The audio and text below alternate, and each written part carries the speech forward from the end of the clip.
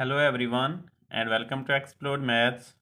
In this video, we are going to solve an exponential problem, that is 7 to power x is equal to 14, and we have to find the value of x. So let us see its solution.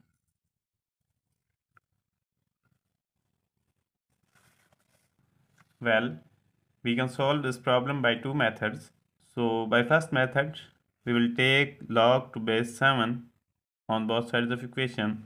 So here we will write log to base 7 of 7 to power x is equal to log to base 7 of 14, and in next step we will write, as this is property of log, that this power will be before log. So here it will be x times log to base 7 of 7 is equal to log to base 7 of 14.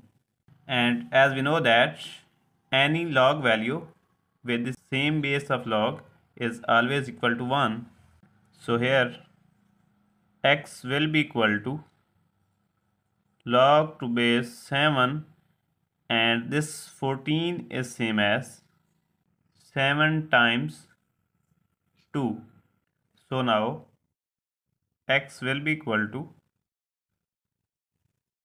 log to base 7, and we can write these values in this way: log to base 7 of 7 plus log to base 7 of 2.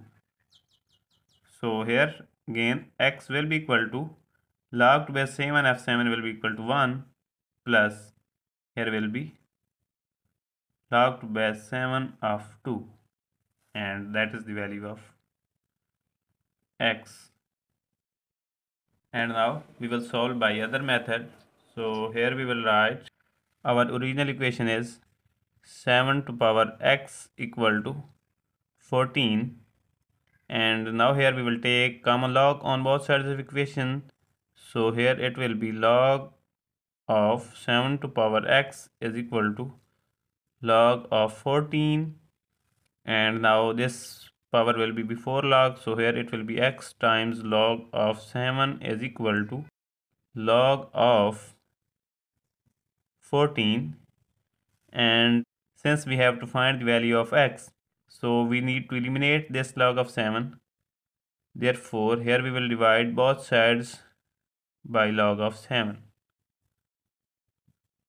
So now here x will be equal to log of this 14 can be splitted in this way: 7 times 2 over log of 7, or x will be equal to log of 7 plus log of 2 over log of 7, or here we can write x equal to log of 7 over log of 7 plus log of 2 over log of 7. So here x will be equal to 1 plus log of 2 over log of 7, or we can write x equal to 1 plus log to base 7 of 2.